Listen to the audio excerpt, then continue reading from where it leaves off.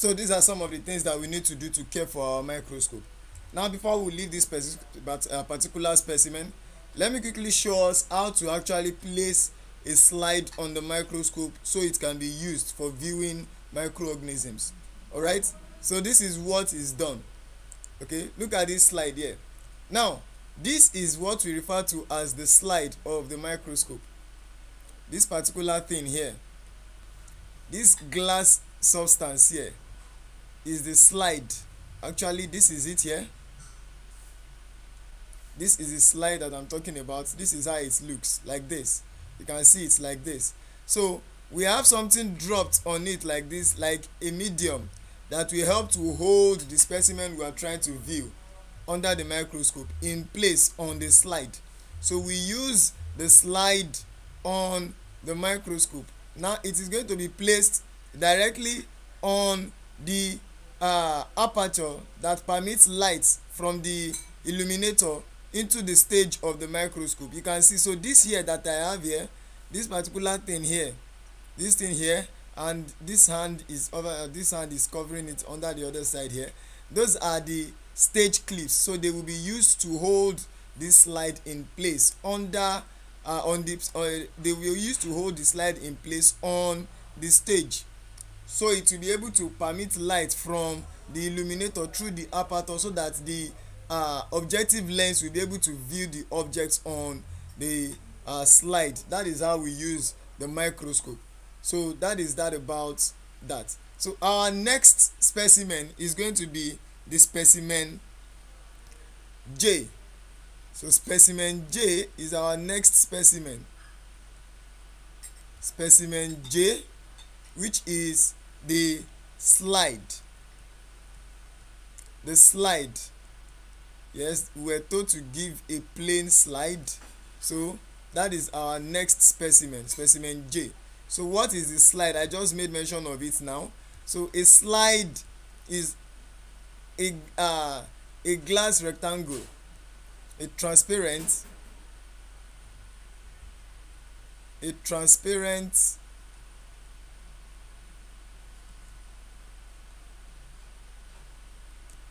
rectangular glass.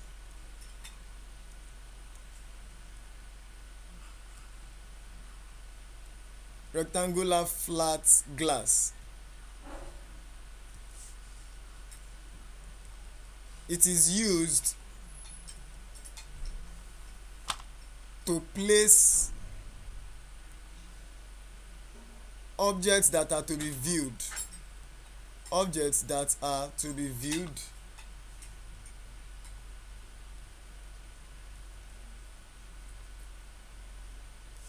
on the stage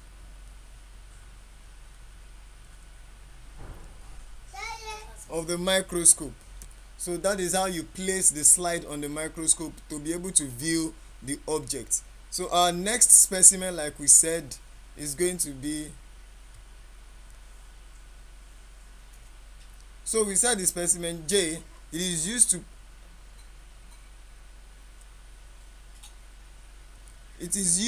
to place objects that are to be viewed on the microscope.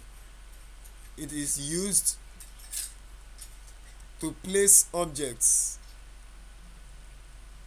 majorly microorganisms, objects that are to be viewed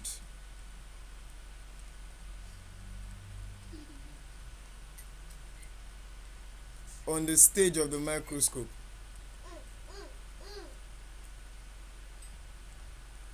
On the stage of the microscope. That is what the slide is actually used for. So this is what we are talking about here. So we can see the slide here. So this is how it is being placed on the stage of the microscope. So we have it being placed like this, having the anchor between this the clips of the stage. You can see it here. So these are the clips.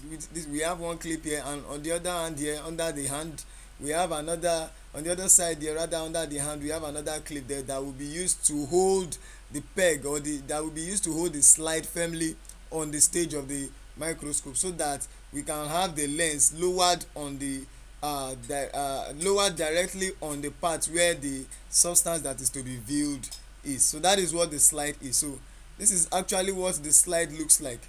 You can see it here.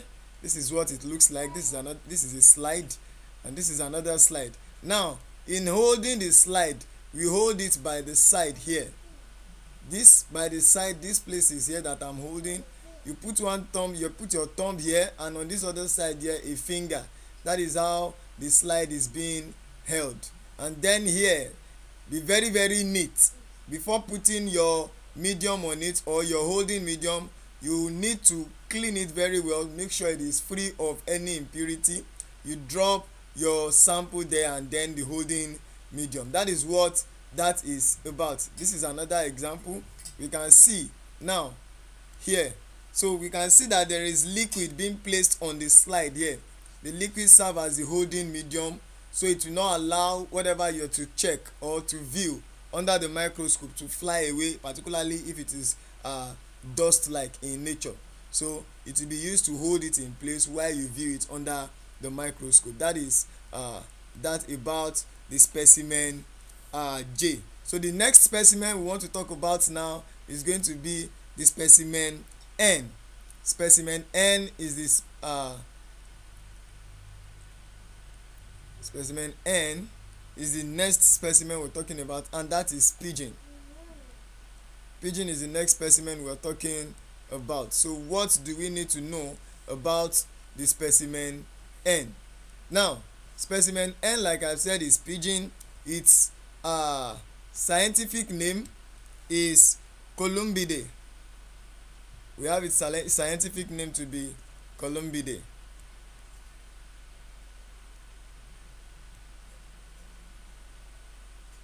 Sorry.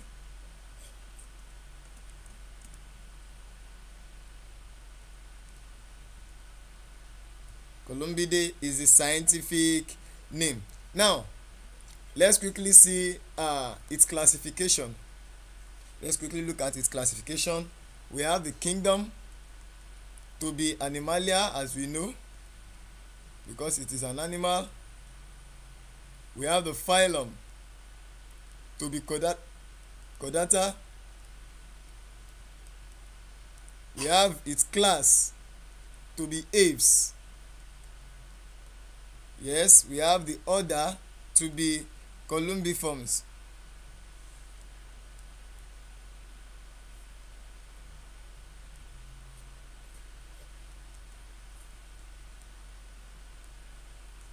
Then we have its phylum, its family now. Its family to be the Columbidae. And it is from this that we have its scientific name. So what do we need to know about the pigeon? Yes, they are in the same family with the doves. Yes, the doves are also referred to as the Columbidae. So they are in the same family. Same family with the doves. Yes, and doves are popularly known as, particularly the white doves, we see them as organisms signifying peace or purity. Yes, that is what is mostly assumed. Then they possess stout bodied. They possess stout body with short necks and slender bills. Possession of stout body. Possession of stout bodied.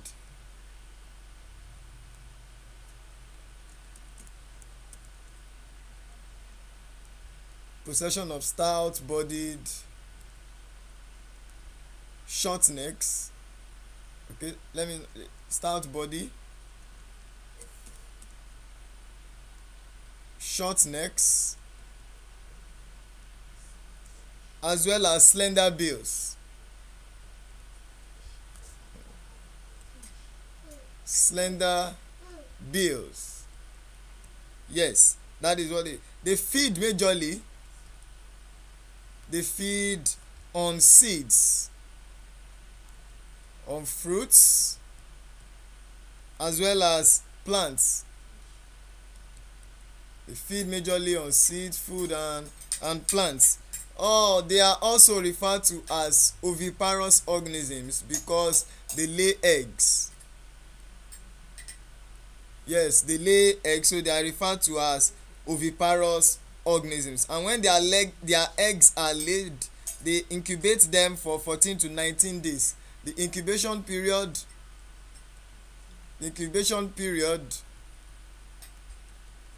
is for let's say 14 to 19 days. They incubate the eggs for that long, and then when the eggs are being hatched, then they also give care, maternal care. They give maternal care to the young ones for about 12 to 18 days. For about 12 to 18 days. Yes, that is how long they can care for their young ones. Yes, they possess scales on their legs. Possession of scales on the legs. Yes, and these scales are primarily for insulation.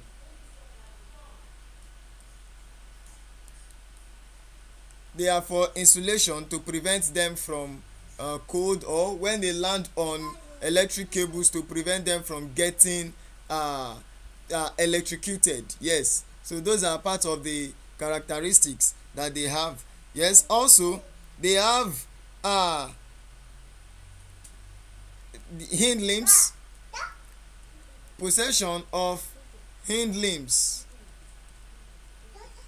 Hind limbs with digits and nails at the end. With digits and nails. With digits and nails at its ends. Yes, both limbs, the forelimbs and the hind limbs, they have digits and they have nails on them. Also, they have different colorful feathers.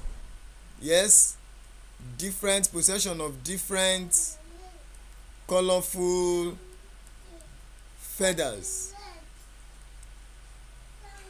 The contour feathers, the plume feathers, the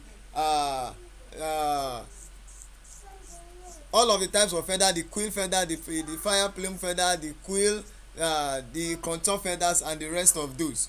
All of those are found on the pigeon as well. Then they have beaks. Possession of beaks. And their beaks are used for picking seeds. The beaks are used for picking seeds and fruits. So that is what we need to know, or what we have to know about the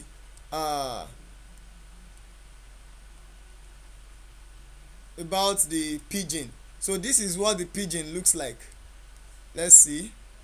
Yes, this is an example of a pigeon. Yes, this is how pigeons look.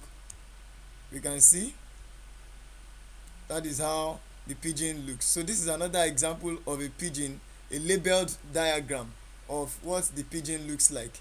So you could be asked to draw. You can see it. This is how it looks.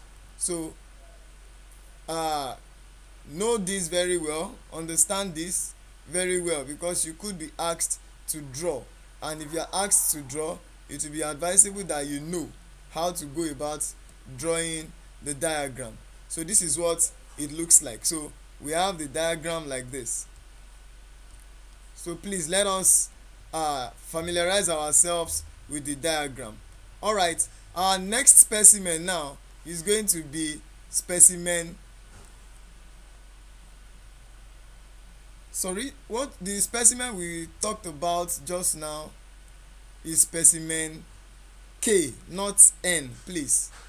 This specimen is supposed to be written specimen K.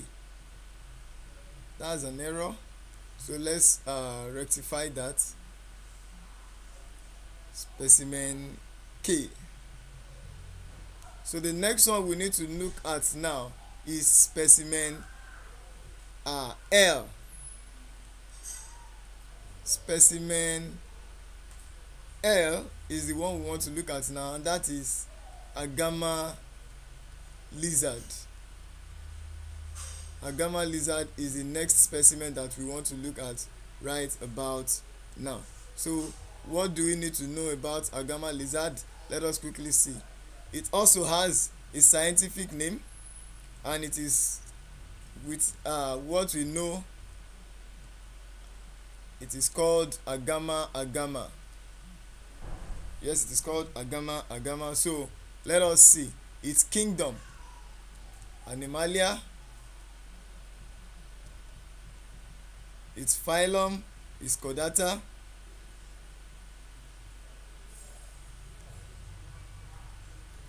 Its class, Reptilia. Then its family, its order is Squamata.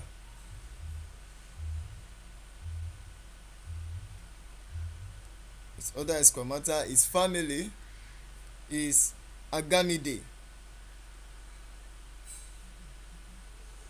Its family is Agamidae, and then the genus is Agama. The genus is Agama. So that is its classification. So let us see the things we need to know about it. So it has most times they are small, or they have small, moderate size, long tailed.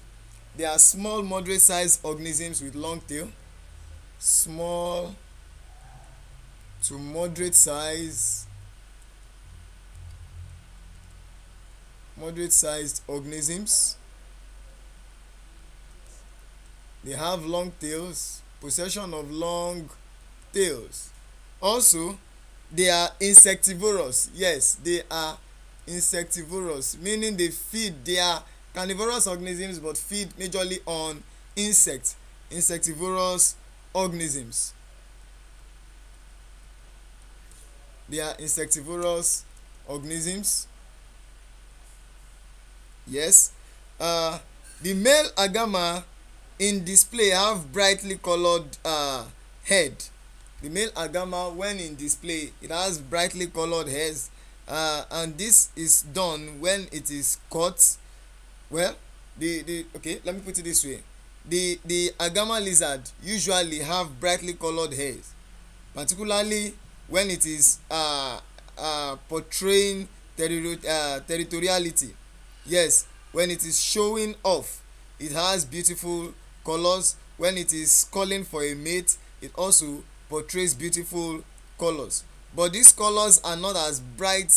The colors are not bright enough when the lizard is being threatened. So male Agama in display have brighter colors than when it is caught, beaten by other mates, or when it is alarmed.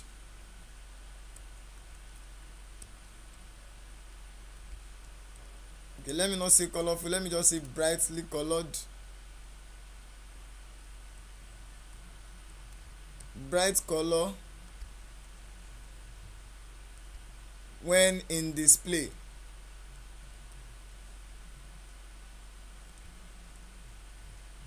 Than when it is caught. Threatened, beaten, threatened or beaten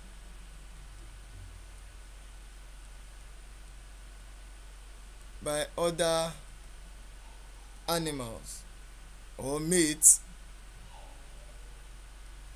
or when it is alarmed,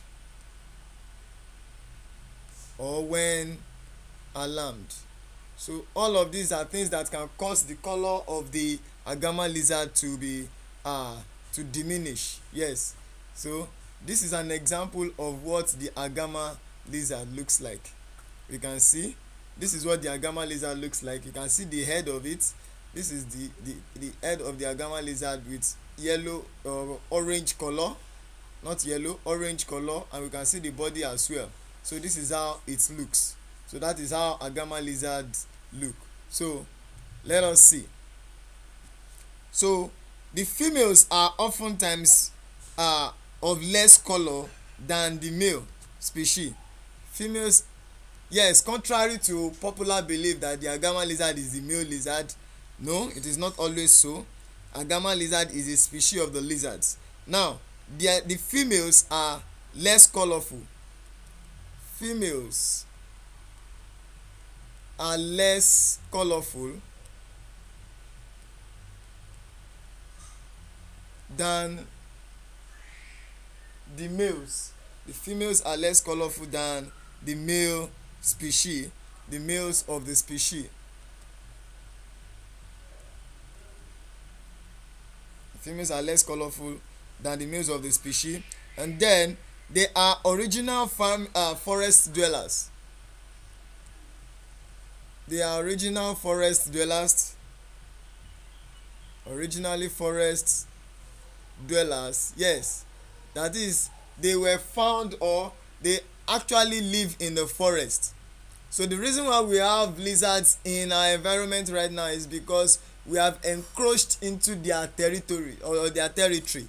We have encroached, we have burnt bushes and cleared grasses, and so we have dominated their colony, and that is why they are now found living or dwelling amongst humans. So they were originally forest dwellers. Then they possess long, powerful hind limbs. Yes, possession of long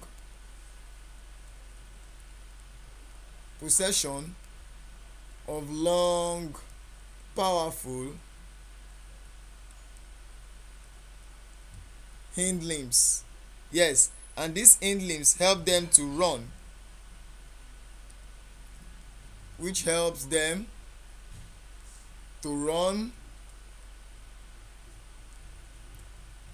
fast, as well as leap swiftly under alarm, and leap swiftly when alarmed. Yes, when they get in contact with, or come in contact with, a threatened situation, they make use of their limbs to run. So their limbs are very, very powerful, and it helps them to run and leap fast. They are diurnal organisms. Yes, diurnal organisms. Sorry for that. They are diurnal organisms, meaning that they are day dwellers. Day dwellers, or they live, or they are more active during the day. Most active in the day. Yes, so they are diurnal organisms, contrary to the toad that we discussed earlier on, that we said that they are nocturnal organisms. Yes, they have high tolerance to temperature, so they can tolerate high temperature. High tolerance to temperature. High tolerance to temperature. Temperature of about 38 degrees Celsius. Yes, when the temperature is about 38 degrees Celsius, they can tolerate it, but when it becomes higher than that, they seek shelter. Before they seek before seeking shelter,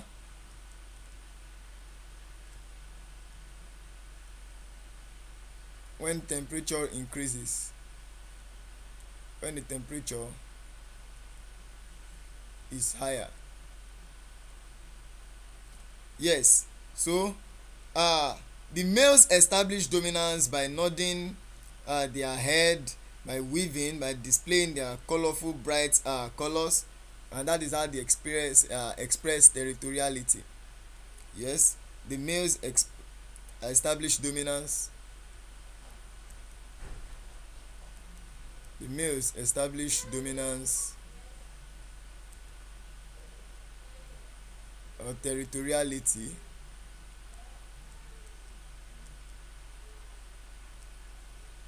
or territoriality by nodding,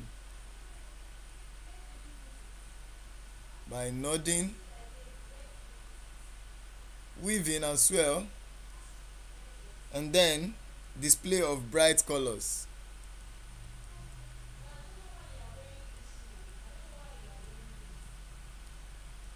Display of bright colors. So these are some of the things that we need to know about the agama lizard. So we can see this is a diagram of the agama lizard. Now let us see, this is what a diagram, a labeled diagram of agama lizard will be. If you are told to draw and label, this is how it is going to look. You'll be having here the head, and in the head you have the nostrils, the bulging eye, the eardrum, the nuchal crest, which it is found directly on the back close to the neck, and then towards the back of the lizard you have the cloaca towards the tail here. Towards the tail we have the cloaca. We have the powerful hind limbs, the forelimbs as well, which possess 5 digits and claws on them, or claws or nails as the case might be. So that is what we need to know about the lizards. So this is another example of the lizard, so you can actually get to view them, see different examples of the lizards, so to be able to aid your understanding of the topic. Now the next specimen we have to talk about is specimen M. That is our next specimen, and that is the rat. Rat is the next specimen. So what do we need to know about rat? That is what we want to quickly look at right about now. So let us quickly see. Its botanical name, or scientific name is, we call it the Rattus rattus. Rattus rattus. That is its scientific name. So let us quickly look at its classification. Yes, it also belongs to the kingdom Animalia. The phylum is Chordata. We have its class to be Mammalia. Its class is Mammalia. We have the order to be Rodentia. Rodentia, because it is a rodent. We have the genus now to be Rattus. So that is where the scientific name emanated from. So Rattus rattus. So I'll be looking at this particular one that I called Rattus rattus. That is the black rat. That is the black rat. We have different types of rats. We have the black rat. We have the brown rat. Okay, let me just give us their their scientific name. For the brown rats, it could be asked for different species. For the brown rat, its own botanical name is, we have it called Rattus. We have the brown rats called Rattus novegicus. Let me write it here. Sorry. Rattus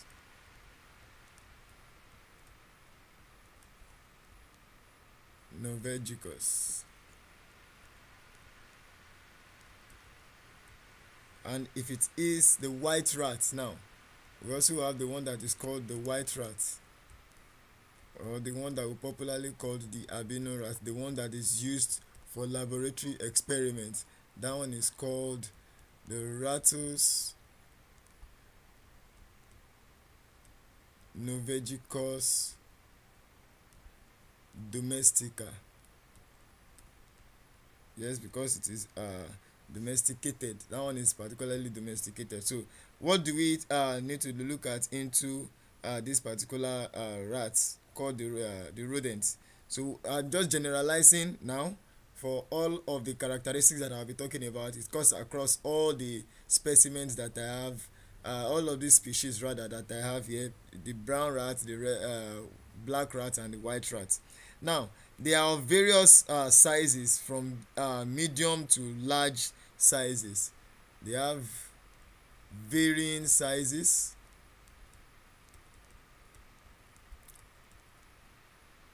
from small through medium to even large, and they have long tail. They are long tailed. They have long tails. Yes, they are long tailed uh animals. They are rodents, so they exploit human food. Yes. Okay, let me quickly say this. They are slender with pointed heads. Yes, slender with pointed heads. With pointed heads. Yes, and large eyes.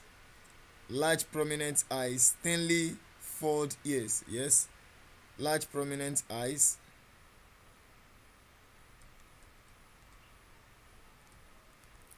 Large eyes, and then prominent thinly furrowed hairs. Thinly furrowed hairs. Thinly furrowed ears. So that is the rat we have for the we are they are moderate they have moderately long legs. They have moderately long legs and long sharp claws. Moderately long legs, moderately long legs with sharp claws. Yes, they have bald soles. Yes, their feet are bald soles or feet.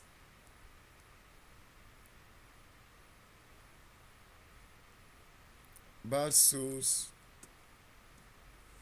or feet on the hind limb.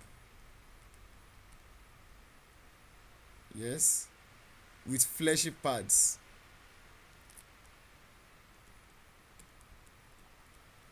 With fleshy pads. Yes. Also, they are most times we have the brown rats to be bigger in size than the black rats. They are bigger in size and they have thicker fur than the black rats. Yes, the brown rats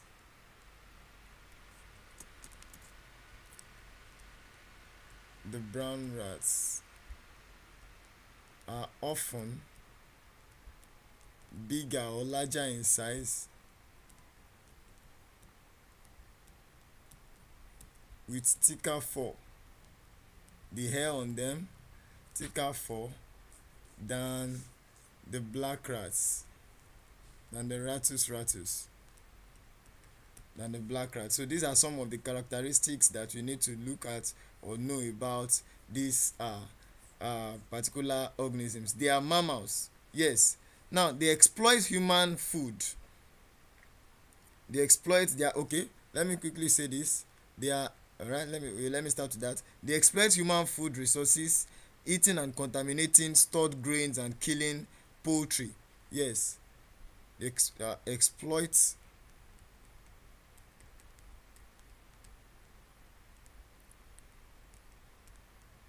human food resources,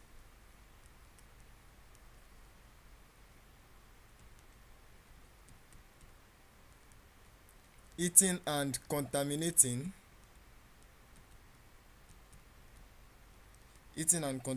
stored grains. Yes, those are some of their effects, as well as killing poultry birds.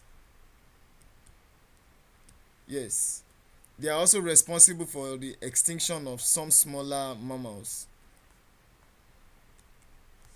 Okay.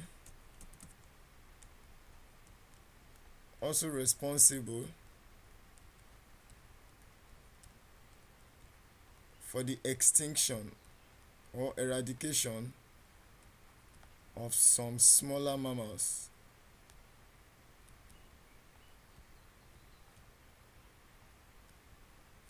Yes, they are responsible for the eradication of some smaller mammals. How do they do that? One of the reasons is because they are vectors of diseases. They are vectors of some diseases that affect even man.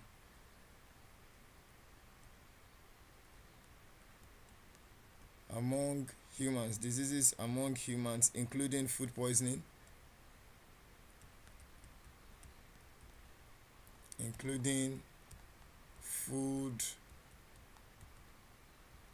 poisoning.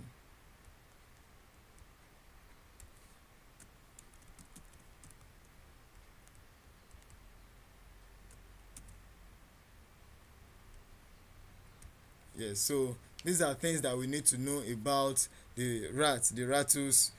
So let me quickly show us a picture or some pictures of the rats. Yes, this is an example of what the rats look like. Yes, this is the white rat, the one that I refer to as the Ratus novegicus domestica. Yes, this is the Ratus novegicus domestica, and we have other ones like this one here. This is the brown rat. You can see it here. You can see the brown rat. This is how it looks. You can see it as I've enlarged it now. This is the brown rat. So this is the Ratus novegicus. So that is the brown rat. We also have the black rat. Now let me quickly show us how it looks when it is labeled. This is a labeled rat. So you need to understand how it is labeled. You can zoom into it and look at the labeling, the eyes, the external nares, and the rest of those, the long tail, the legs, the thorax, the abdomen, the femur, and the rest of those.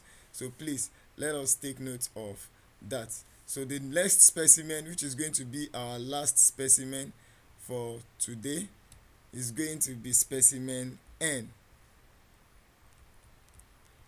Specimen N. That is our last specimen, and that is the tilapia. Tilapia is our last specimen. Tilapia is our last specimen. So let us quickly dive into it and discuss all that needs to be known about it. So let us see. For the tilapia, we have its scientific name to be Tilapia spalmani. Tilapia, let me put it here. Tilapia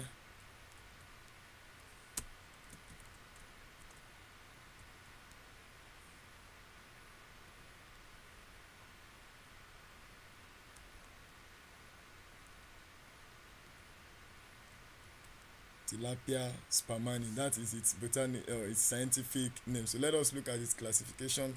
It is also from the kingdom Animalia. Yes, the phylum now is okay. The phylum, yes, the phylum is from Chordata. Then the class now, the class is Actino. Let me put it here.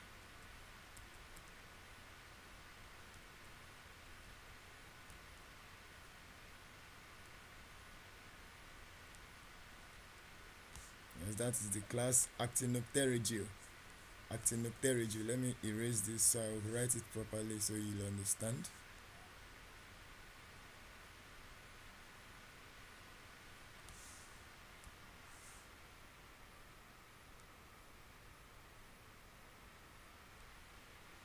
Yes, Actinopterygio. Then we have the order. The order now is Cichlidae.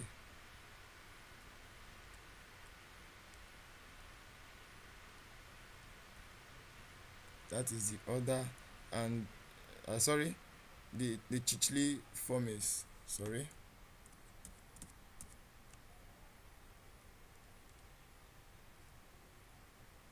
Then the family is the Cichlidae. And then we have the genus to be Tilapia. Genus now is the Tilapia. So that is its classification. So we need to understand that. So let us quickly see. Tilapia is a freshwater fish. A freshwater fish. It is found mostly in the freshwaters. Freshwater fish inhabiting shallow waters.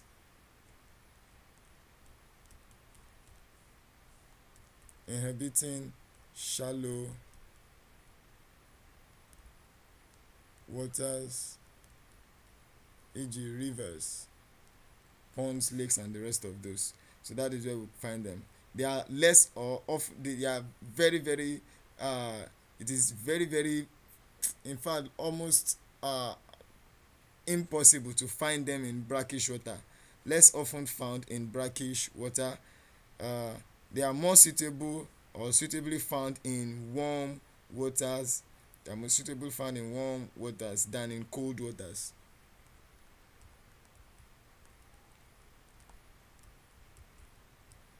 More suitably found in warm waters, found surviving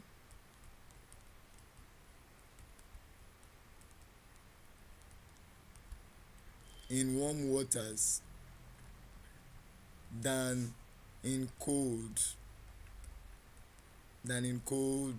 waters. Yes, they can live up to 10 years. They have a long lifespan,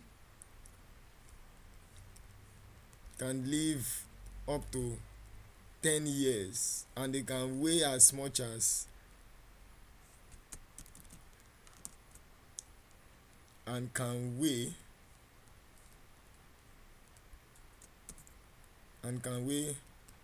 up to 10 pounds. They can weigh up to 10 pounds. Yes, when they are fully grown. Yes, on the healthiest source, one of the healthiest source of protein, one of the healthiest source of protein to other animals. Yes, particularly man. Yes. Now let us quickly look at some of the characteristics. They possess scales.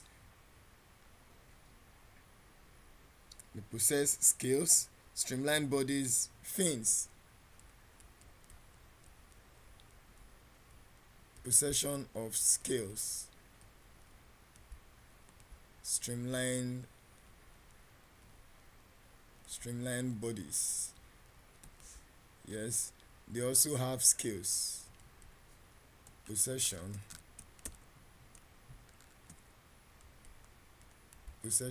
of I said they have possession of fins. Yes, okay, let me put it this way.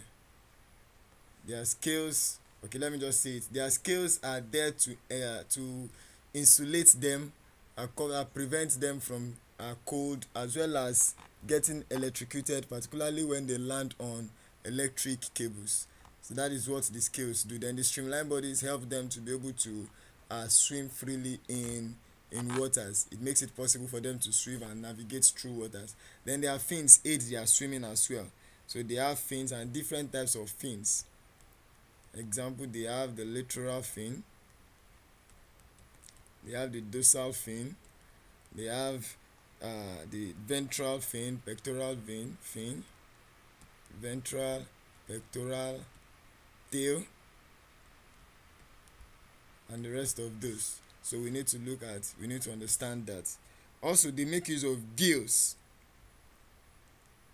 They use the gill system for respiration.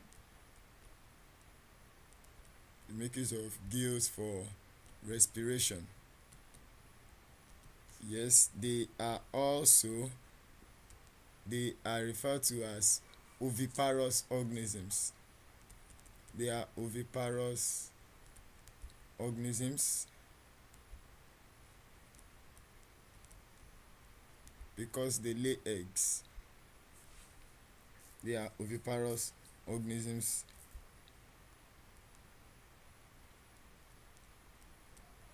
because they lay eggs.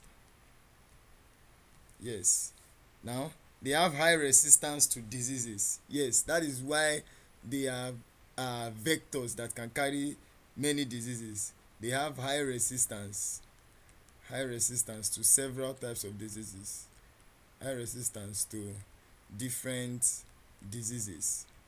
so they don't easily get uh, uh, they don't really get infected by majority of the diseases that they carry. They grow very fast, and okay, their commercial advantage now, their commercial advantage, they grow very fast. Let me put it this way. Commercial advantage one, grow fast. They grow very fast. Also, the diet of readily abundant algae and zooplankton. Feed on algae. They feed on algae and zooplanktons. Yes, and they are very very adaptable. They are very very adaptable. They are easily adaptable. They can easily find themselves uh, in a very very different environment, and they easily survive there. So they have high adaptability. Let me put it that way. High adaptability. Yeah, so they can easily adapt to scenarios and conditions around them. They are omnivores. They are omnivores, and they depend on age, and also they are cannibalistic. Yes, they are omnivores, which depends on age. The very big ones or the mature ones have the ability to feed on other fishes. They can feed on other fishes, so they are omnivores. And then they are also cannibalistic, so when they find themselves in environments that uh, makes it impossible for them to actually get food, they can start feeding on themselves. So they are omnivores and cannibalistic. So I said they are for the commercial advantages. I said they grow fast. Yes, so that is why some people actually cultivate them. They are also used as biological control of some waters where you have breeding of some like you have the breeding of mosquito larvae and the rest of those. You can introduce you can introduce tilapia into the waters. They feed on these algae and planktons that are there. So the larva of the larva of uh, the tilapia actually feed on the algae. Then the fingerlings of the algae of the tilapia rather feed on the zooplanktons. The larva feed on algae. The uh, fingerlings feed on zooplanktons, while the mature fishes, the mature tilapia fish feed on other smaller fishes, and that is why we refer to them as omnivore. And when they find themselves in an environment where there is lack of food, they become cannibalistic, start feeding on one another. So that is about the specimen M. So if you look at this, these are some pictures of what the specimen M look like. Yes, this is an example of tilapia fish. We can see it. This is another example of tilapia fish. I try to get us as many examples as possible. So this is a tilapia fish. You can see its streamlined body, and it has scales on it. Yes, it has scales on it. Even it has scales around it. Then if you are told to draw and label, this is how the label or the diagram will look when you are drawing and labeling. So let's get familiar with all of these diagrams. Familiarize yourself with the diagram and get to know it better. So this is how far we will be able to go with our study, our lesson. Please endeavor to subscribe to our channel if you have not done so, and please share this page across to as many as you can, so they can as well get to understand some of the things that we discuss here. Please try as much as possible to like the page. Also, we are expecting your comments. Drop your questions, your comments in the comment section. Thank you very much, and God bless.